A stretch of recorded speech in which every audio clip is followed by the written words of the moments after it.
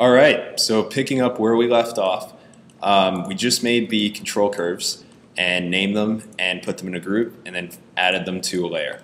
I noticed that let's see, I did not freeze the transformations on my control curves, so I need to do that. I need to get these back to 0, 0, 0, and 1, 1, 1. So I'm going to select all those, modify, freeze transformations, and also I'm going to delete history, Alt-Shift-D. All right. So it's also a good idea to save every few clicks, because in rigging you never know when something will just explode when you constrain it the wrong way. So saving often is very good. So I'm going to go ahead and move my IK group and control curves group into my boxman's awesome leg complete group, just so that everything is organized. I'll put the joints in there too.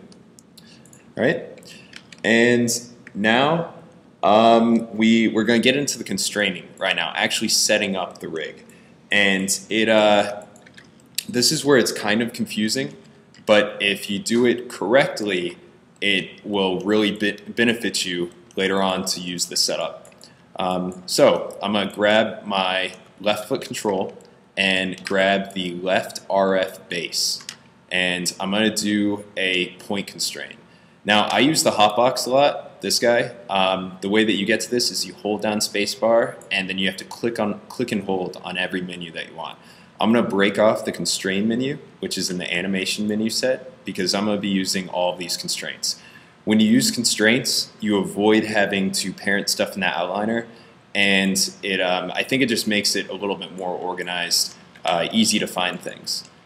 So we want to with our left foot control and our left RF base selected, we want to do a parent constraint with the option box and do maintain offset. So click apply, and we'll test it once just to see that it works.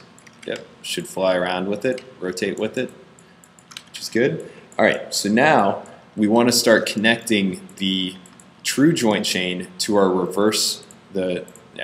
true joint chain to the reverse foot joint chain, because basically in the end, it's going to be like the left foot control will drive the reverse foot joint chain, which will drive the IKs on the true joint chain, which will drive the true joint chain, which will drive the mesh.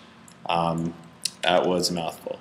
All right, so we want to do a point constraint from the left reverse foot joint to the left leg IK, because we want the IK to move with the reverse foot joint. And the reason why we're doing this is because we're going to get it to where we can turn and twist the reverse foot at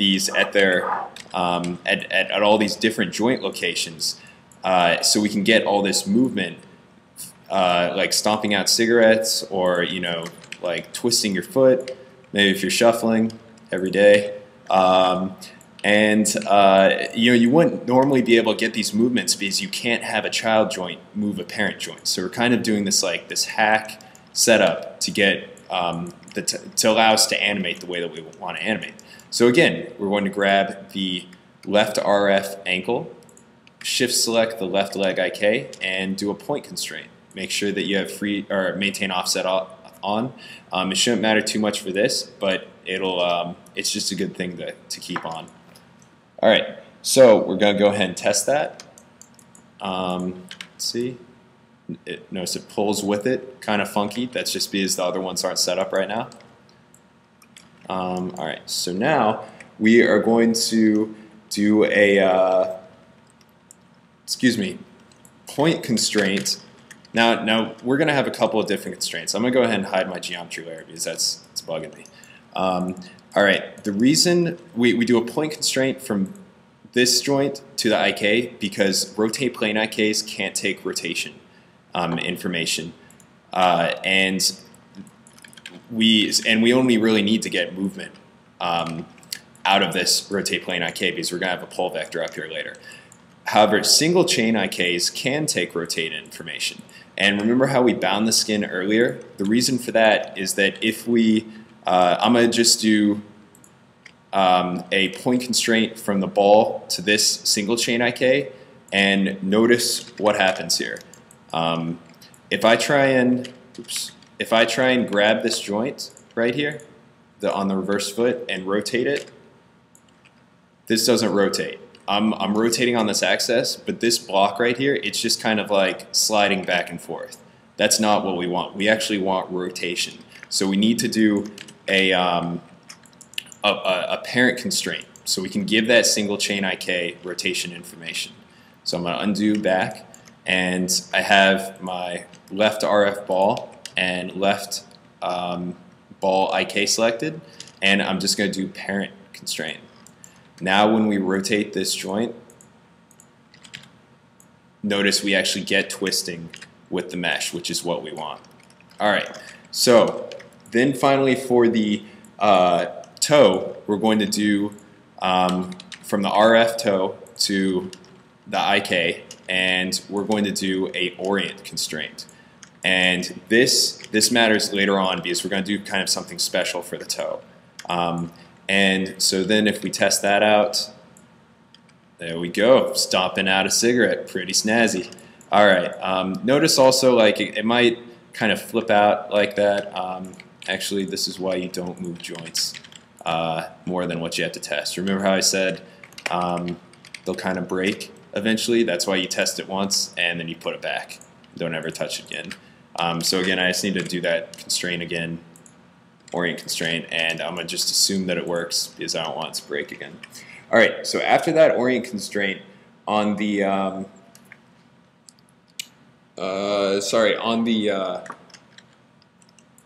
toe, we want to actually connect the actual control curves to this. So I'm going to grab the left ball control and grab the left reverse foot ball joint, and then I'm going to do an orient constraint on it.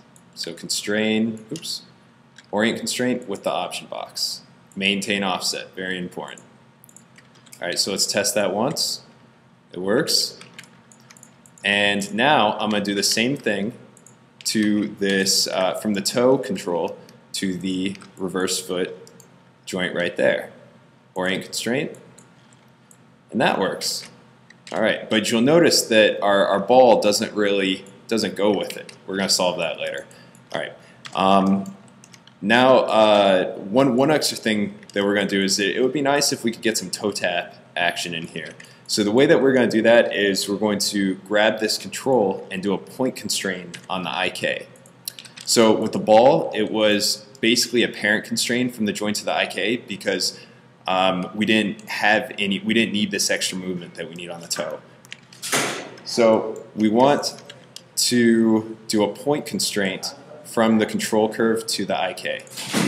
And what that's going to allow us to do is actually get this movement that we want from the toes, like that.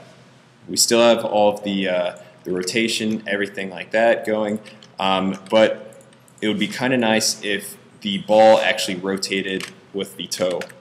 Everything like that. So to get that, we kind of need to do some grouping and do some more constraints on it.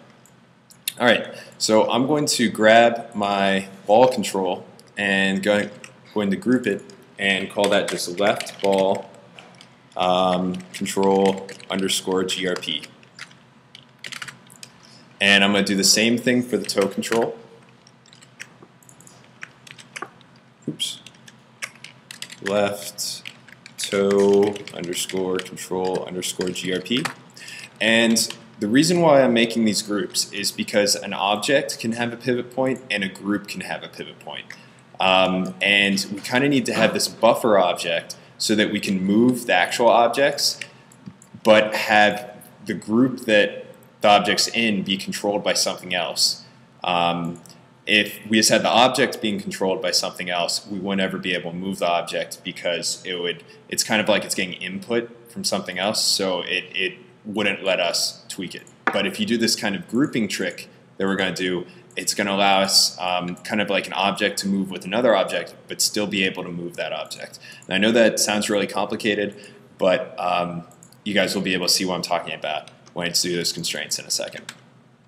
All right, so let's go ahead and move the pivot point for the ball to the toe, because we want this to kind of move with, we're going to constrain the ball group to the toe controller so that it moves kind of like this. All right, and our let's see, the toe control, that group can be the ankle, the pivot point of the ankle. The reason for that is this toe controller will, the group of the toe will be controlled by the main foot control. All right, so let's go ahead and set up this ball group. So we're going to select the toe controller, control select the ball group, and then we're going to do a, let's see, I think it is an orient constraint. All right. The reason why it's orient is because this toe controller still can move the toes like that, and we don't want it to move the ball around when we do that. We only want to orient control like that. But notice we have all this stuff working. The reason why it kind of like doesn't flip where it should is it's just an interpolation error that Maya sometimes gets. As soon as you hit 0 on here on any one of these, it'll snap back. So if you have animation on this, it'll always look correct. It's just because we don't have any keyframes on this that it kind of it has some trouble going back. You'll get this same problem with pull vectors, but it's nothing to worry about. All right, so now let's finally grab the toe control group. Oh, sorry, the foot control, and then control select the toe control group, and we're going to do a parent constraint because we want to move with it. All right. Now when we move this, everything should be set up except for the ball controller. See how the ball controller stays put? We need to have that kind of like always move with the reverse foot joint chain. And the way that we get that is I'm going to just undo back and hit 0 so everything kind of fixes itself. And that's 0 in the channel box, by the way, on any one of those attributes. But we want kind of this control, since this control will always just kind of move with the foot and we're only controlling rotation of it, we can actually say, hey, click on the reverse foot joint, click on the controller, and then do a point constraint. And what that's going to do is that's going to make the controller always move with the joint. So let's move this around. Let's test it out. That works correctly. We're going to go ahead and move this. This works how we want it to. I can even wiggle the toes. I can put this in a weird rotation, and I can even move the ball around with it. Notice how when I move the toes, it actually holds that rotation. That's achieved by getting that buffer object, the group buffer object. And then I can even move everything as a whole and rotate around. This setup for the reverse foot just allows you to kind of like grab the object and place it where you want. You know, you don't really have to think, oh, I need to move it in the X, then maybe in the Y. It's kind of like you just grab it and move it. You don't really have to deal with any channel box attributes. So that's my reverse foot setup. I was talking to a couple of friends and they said, hey, like I got through all your tutorials and I kind of, you know, just ran out of stuff to watch. You know, I was looking for more information. Well, if you guys have anything that you want to know about in Maya, any tutorials that you want me to make, if you guys have specific topics that you're interested in but don't really know where to start, I know a little bit. I know basic knowledge about a little bit of everything in Maya. So if there's something that I can help you guys out with, then I can definitely point you in the right location. But again, just remember when you're rigging, stay very organized with your outliner. Save often, and just be sure about what you're constraining and what you're actually moving around. But I hope you guys enjoyed this tutorial. And again, I'll put these files up there so you can grab them, start and a finish file. But thanks so much for watching, guys. Later.